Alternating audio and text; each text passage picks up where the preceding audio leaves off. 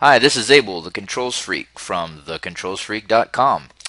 This video is going to be about overview of a central energy plant, aka chiller plant or CEP, or whatever else the engineers decide to call it. Let's take a look inside here and put together some pieces of the CEP and describe a little bit about how they all work together. Alright, first stop on the list is going to be the chiller. Can't have a chiller plant without the chiller, so let's start there. Right now we've got my little picture here of a McQuay centrifugal chiller. There's many different types of chillers, however we're not going to go into that in this video.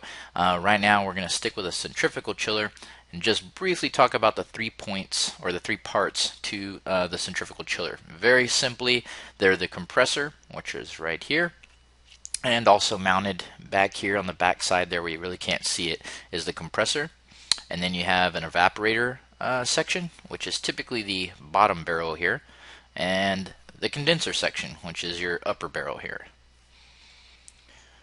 These 3 pieces are the main parts to a centrifugal chiller. Now there's many other facets and refrigeration cycle and all that good stuff, but I tell you what, as a controls freak, I don't spend too much time on that kind of stuff. There's a lot of resources out there. What I concentrate on is bringing the systems together and actually controlling them to do what they're designed to do. So let me just clarify on the evaporator section and the condenser section. These lines right here represent water lines. Now on the condenser side, these water lines run to the cooling tower, and we'll talk about that in just a second. This water here helps cool the refrigeration cycle. So instead of the condenser unit on the outside of your house that's blowing air, this is actually using water to cool that side of the chiller. On the evaporator side, we have water lines as well. These water lines actually run into the building through the coils that are inside the air handler units, or essentially air conditioning units inside the building. One other thing to note about chillers is that in these barrels that you see here, there's many different bolts that come across here that seal up the 2 ends of this barrel. Inside the main portion of this barrel, these water lines that you see here are actually long tubes that run the full length of the barrels. And so if you ever hear somebody saying they were changing out tubes or they have dead tubes in the barrels and so forth, these mini tubes, and there's many of them. I've seen some chiller barrels that had literally 100 or more inside the chiller barrel. So there's tiny little tubes all throughout this chiller barrel. And that's where you get the water running back and forth through this barrel to do the heat transfer. So just a little bit of extra of the chiller. Let's move on to the next step.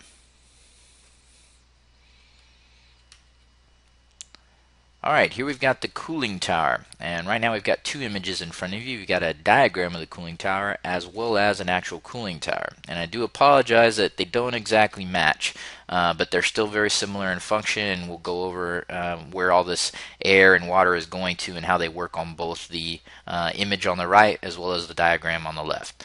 So the cooling tower's purpose is, as you remember, the condenser side of that centrifugal chiller. It's going to have hot water coming out of it. And what we need to do is cool down that water to help keep the chiller cool on that side of the refrigeration cycle. So here in my little diagram, we have the hot water that's going to be coming into the cooling tower. And essentially it either has a pipe that just lets the water drip down the side of the tower, or sometimes they have actual little spray heads that actually spray the water and disperse it in a wide spray across the cooling tower. This diagram here kind of represents one where it would just hit this top here and it would just kind of rain down across here. Now the purpose of raining down across just by itself would actually help cool the water down just with the air naturally coming, with the water pouring out and going across these little fins that are here.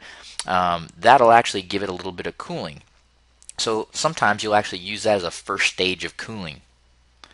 A second stage of cooling, or sometimes the first stage, and depending on the control sequence, will be this fan that we have right here.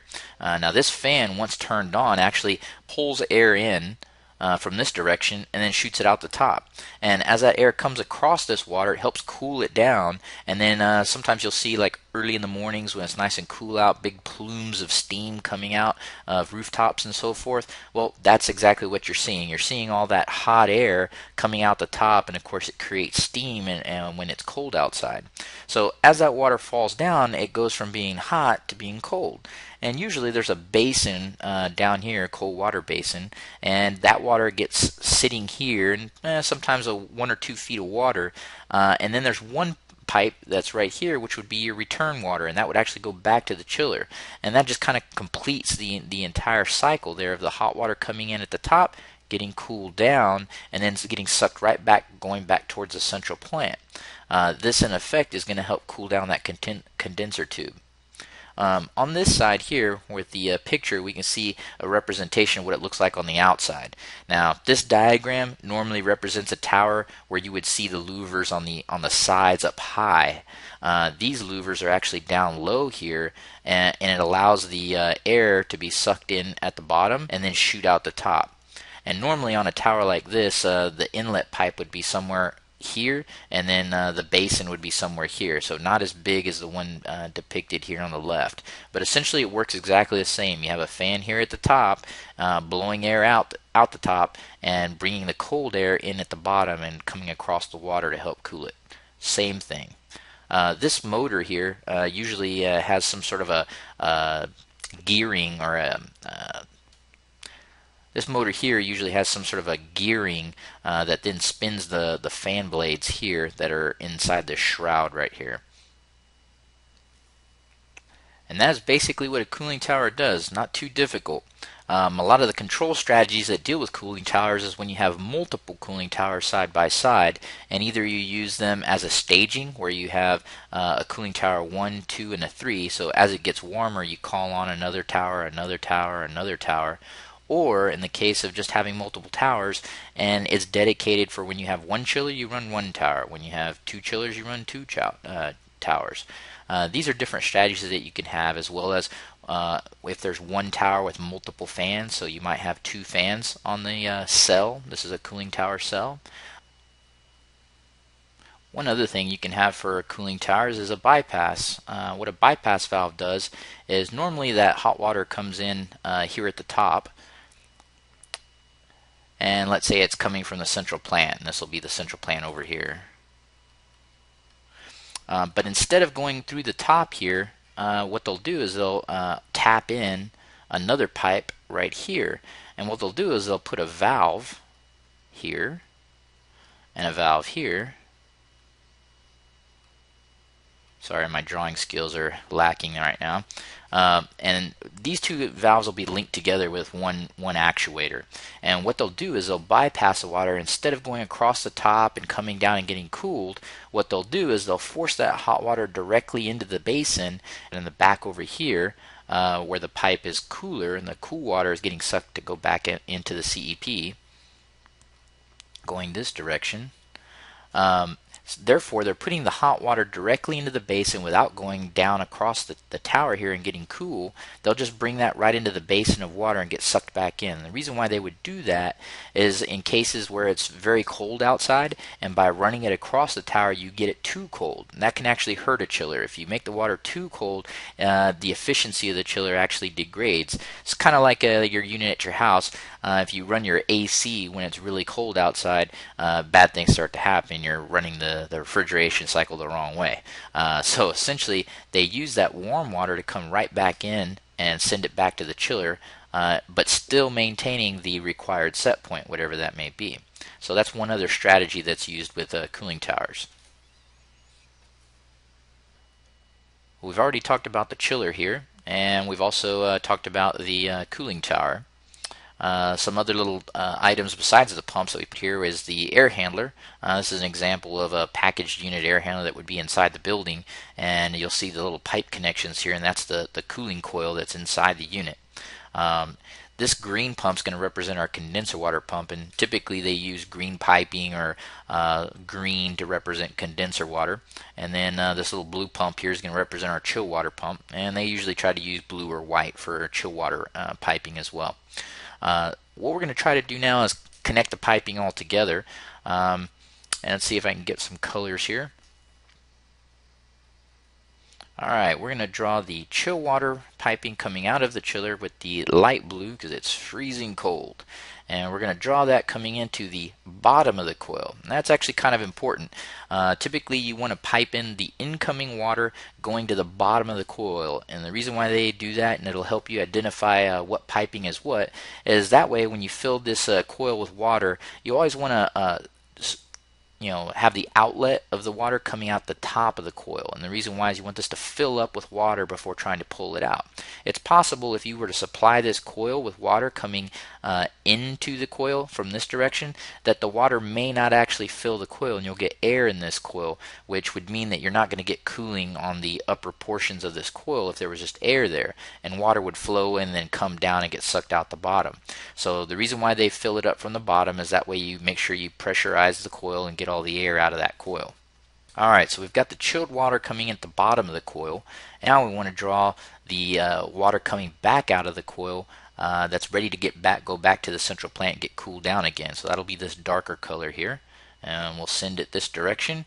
And I'm sorry, pipes don't normally go to diagonal slant like that, I promise.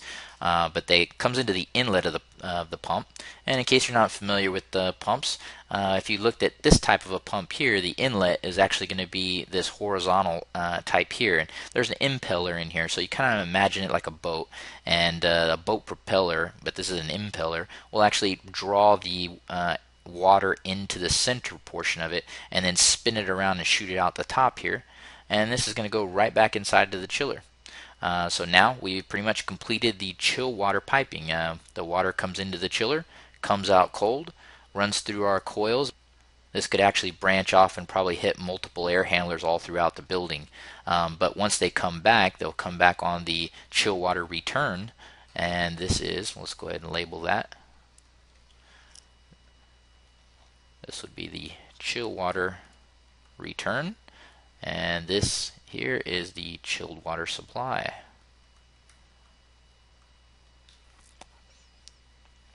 And this here would be the big loop. It would go through the pump, through the chiller, and back to the air handlers and so forth. On the condenser water side, you'll have the hot water coming out of the chiller. And we're going to draw this one as if it's coming into the pump. And it's going to come out the pump and come into the top of the tower right here. So that hot water is going to come across, get cooled down with the fan on, back into the basin, and from the basin it's going to get sucked back out and come back into the chiller right there. Now we've actually completed the condenser water, so I'm going to label these as well. We're going to have condenser water return, and then we're going to have condenser water, writing too fast here, condenser water supply. Now there might be some questions, well, how do you know the difference between the supply and the return? Well, this is how you need to look at it. If we're talking about chill water here, chill water supply is you're saying you're supplying chilled water. So that's actually going to come from the chiller because the chiller is what's supplying the cold chilled water. Therefore, the water leaving the chiller is going to be chill water supply. Now, you go on to the other side where the condenser water is, you'll notice that the water coming out of the chiller is the condenser water return. Well, the reason why is because the cooling tower is what's actually affecting that condenser water, and it's the one supplying the nice cold condenser water. So that's why we call that the condenser water supply, because the cooling tower, which is the condenser side of the loop here, is supplying condenser water to the chiller so it can use that to transfer heat. And therefore the hot water coming out of the chiller would be the condenser water returning to the cooling tower for the cooling tower to cool it back down. Hopefully that makes a little bit of sense there. And then that is pretty much the central plant overview. Now granted, there is a ton of other variations of equipment. There's multiple pumps, multiple chillers. In this simple diagram that we have here, you'll probably have anywhere from 8 to 10 different valves spread all throughout here. So This is just a very generic representation of what parts connect to what other pieces of equipment. So stay tuned. We'll come out with more videos with more detailed instructions and hopefully find some better images and piping configurations. Once again, this is Abel, the Controls Freak at thecontrolsfreak.com. Come visit, leave some comments, throw some thumbs up, rate it, do whatever you need to do. Let's interact and ask some questions and get some answers for you. Take care.